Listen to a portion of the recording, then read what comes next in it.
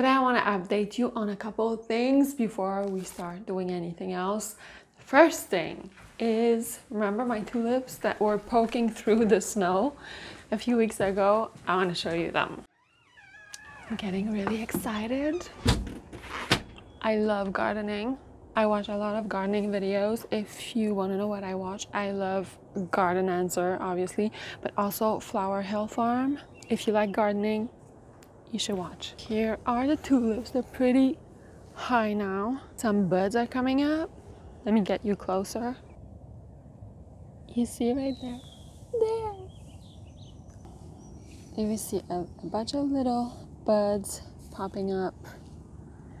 And this one is starting to show color. It's supposed to be like an apricot color, I think. My peony is poking through as well. This is my tiny apple tree, and I transplanted daffodils all around it, but I don't think we'll get daffodils this year. Can you see Lennox? He's so cute. I don't think we'll get daffodils because they're very short and small. I don't know if we planted them too deep or if just moving them at the wrong time did it. But I'm excited about the tulips. I'll keep you posted. And the other thing I wanted to update you about was those two paintings. I was asking you your opinion with the speckles a couple of videos ago.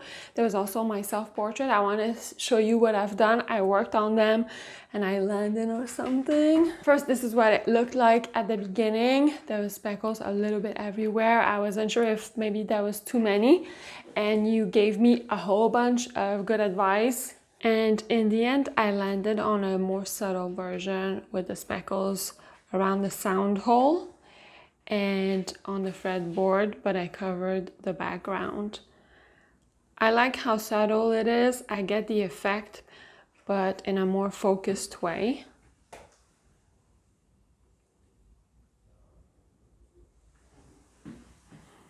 Let me know what you think. And here I have the portrait I was talking to you about. First, I'll give you a look at what it looked like last time you saw it. There's a few things in the facial features that I wasn't sure about, and the hat also had to be worked on.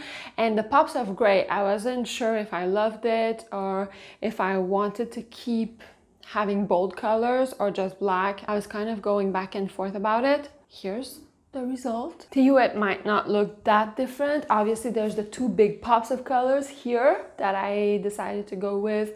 I reworked the hat in a more minimal way, and I worked a lot on the facial features to do a few subtle changes that I'm really happy with. Overall, I love the composition. I like this line here. I like the bold pops of colors. The blending of the pops of color in the face going through the head and the hat. One of you suggested to do knit, like a knit pattern or like a lace pattern in the hat. I was considering that, but I think I'm satisfied with this. As for the pops of colors, I'm not sure about the balance. If it's because it creates an imbalance to me. I feel like if it was black, the focus would be strictly here and we would really look at the main subject. Is the imbalance interesting or not? I like it for now, but it might change. Let me know what you think.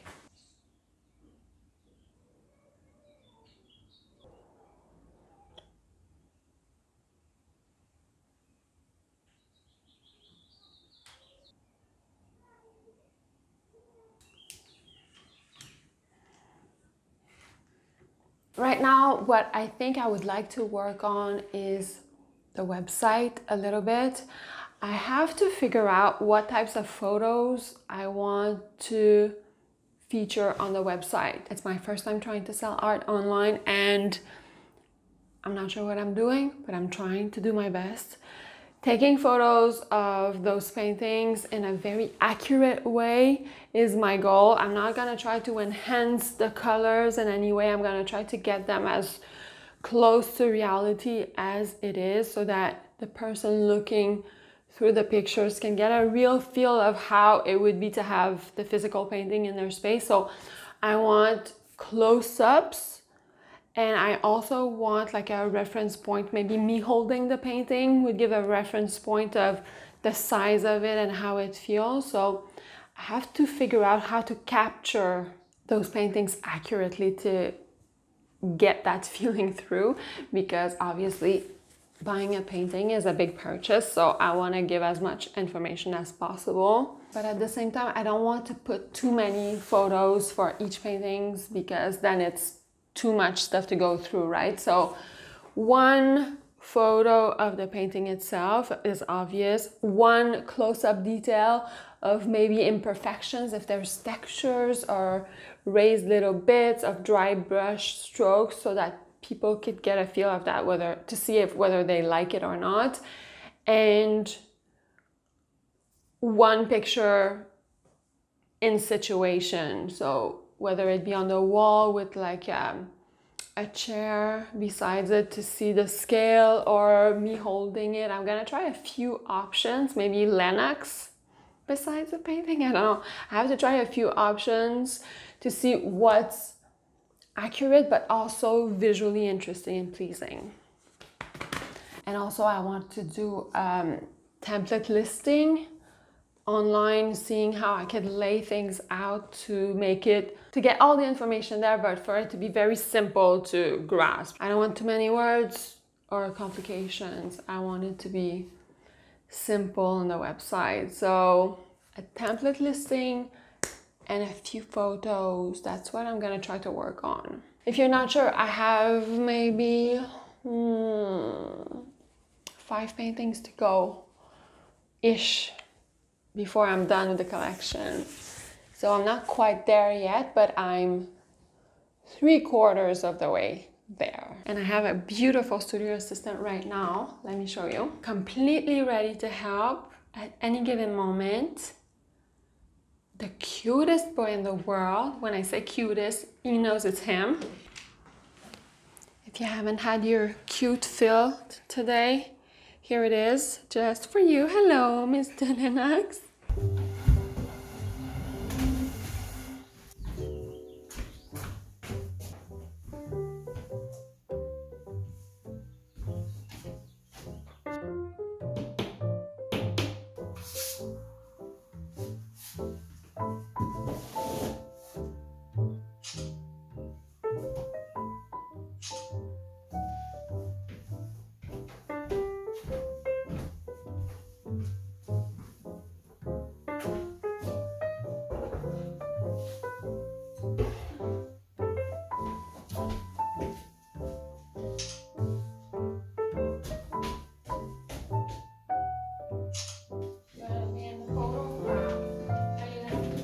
Oh no, you can't go on me. You come here and sit. Sit. I'm not sure what I want. It's just the lighting. Okay, so tell me how to place myself. Be natural. That's the whole thing. Be natural. You have to not pose, because when you pose, it looks weird. Yeah. Just you have to be thinking of something else than I'm in a picture, because then you're frozen. Yeah, so move around a bit, like just looser. Move your hips. This is so hard. Okay, now crop my head, because I'm not a good model. Come close and crop my head. Okay, mets tes mains plus à l'extérieur so that see your hands. That was hard.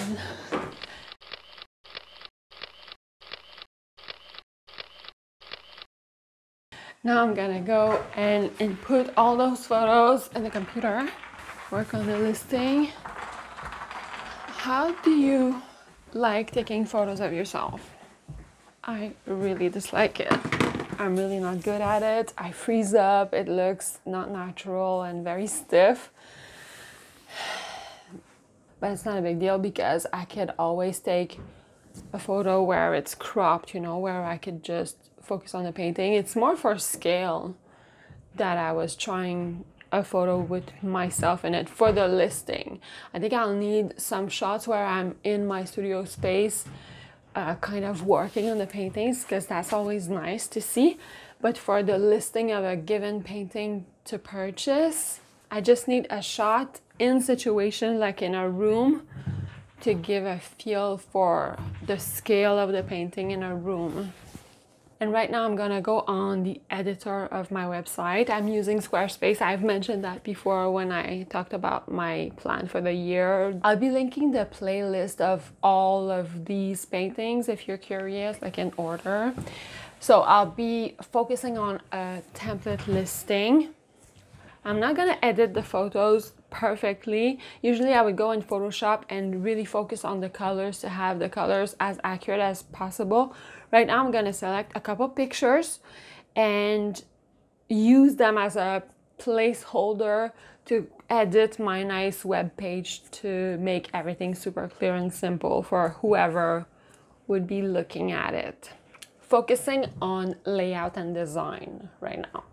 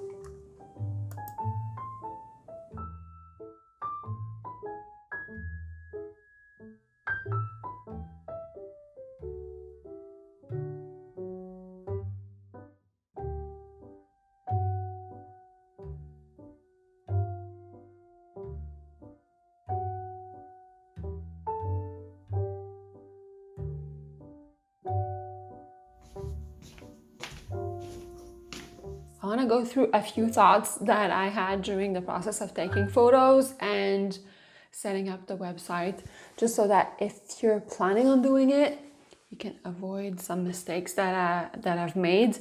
When taking photos, the best way to take accurate photos is to be outside on an overcast day. I feel like that's the best light. If it's very sunny, it's not gonna work. And indoors, it's kind of hard to capture depending on your light setup. When it comes to the page layout and Squarespace, I'm using Squarespace. I'm not sponsored. I wish I was. I love Squarespace. It's a super professional tool. Everything is there. You can run a full business online with Squarespace. Here's the layout I came up with. The first page is all the paintings, basically the gallery shop view with all the paintings that will be there at a glance.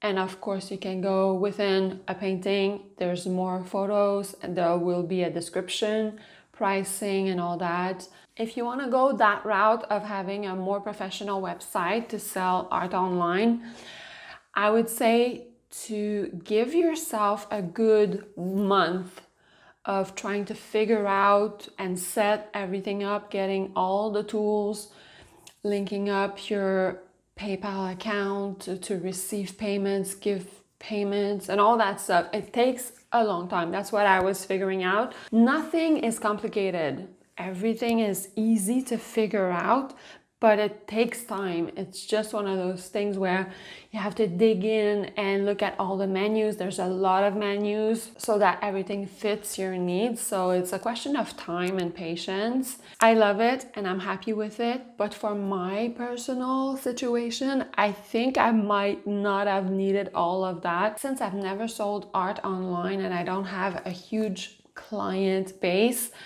I guess that going the full professional website way might be a little overdoing it, but I'm still doing it because I want to learn about it. I want to know the information so that one day it'll be all set up. So it's a choice I'm making right now to kind of learn when things are not super hectic. If you're starting out and you don't want to complicate things, you want to keep it very simple and fast, I would advise to go on Instagram or Facebook, depending on where all your friends are, to sell your art.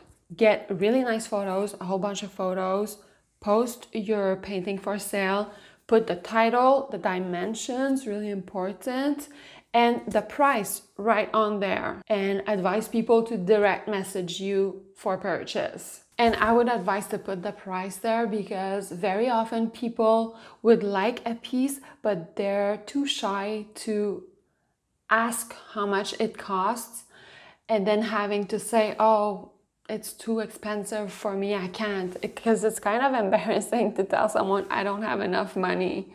I want it, but I don't have enough money. It happened to me a few times that I reached out to people on Instagram because I liked their painting, and then it turned out it was a little bit too much for what I could afford, and I had to say, oh, I can't afford it. So I felt bad, didn't want to make them feel bad. So to me, it's better to lay out what the price is. This way people know if they can afford it, and also they know whether it's sold or not sold. Instagram would be my best recommendation because there's a lot of people that could discover your paintings, and it's a super simple way to do it. I'm going the complicated way, but it's good. I'm learning. Once I'm done with this, I'm gonna know a lot of information, which is fun. I like to learn new things. The next time I see you, I'll be working on this painting. It's a nice little piano design with a different color palette, which I really like. I have a few ideas. I'm gonna show you my thought process behind it in the next video. If you like those paintings, you wanna know when they come out, go to my website and sign up the VIP subscription list. I'm not gonna bother you. I'm gonna send emails only when new painting collections come out. So if you're interested, go there. And I've created a playlist dedicated to my whole selling art online for the first time journey. It's here. You can go watch it. It's in order of when I first started if you want more inspiration. And I will see you in just a few days. Thanks for watching.